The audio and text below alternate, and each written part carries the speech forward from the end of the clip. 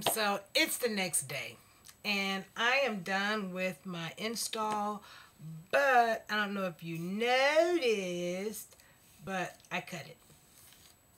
Yep, I cut it. I cut it kind of short, not too short. I just clipped. I put it all in the front, and then I grabbed it and I just kind of clipped it. I probably took about an inch off, but I think I want the short styles now. Well, it's not short, but I don't want it too long, too long. So, yeah. I'm just going for this length.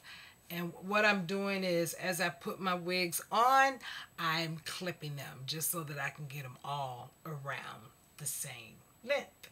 But, yeah. Don't remember where this hair is from. Totally don't remember. But it is a frontal wig that I created. Yeah. Here she is. Bye, y'all.